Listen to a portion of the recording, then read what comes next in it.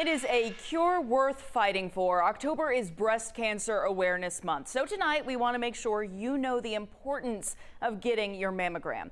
Doctors say women should receive annual mammograms starting at the age of 40, and that is even if you don't have any symptoms or a family history of breast cancer. Annual mammograms can detect cancer early. In fact, they can show changes in a breast up to 2 years before a patient or doctor can feel them.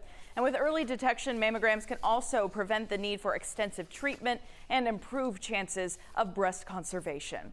Today, Drew Charter School in Atlanta hosted this mobile breast center, bringing life-saving services right to its staff. School leaders tell us they started the idea 5 years ago, and this year they saw their biggest turnout yet.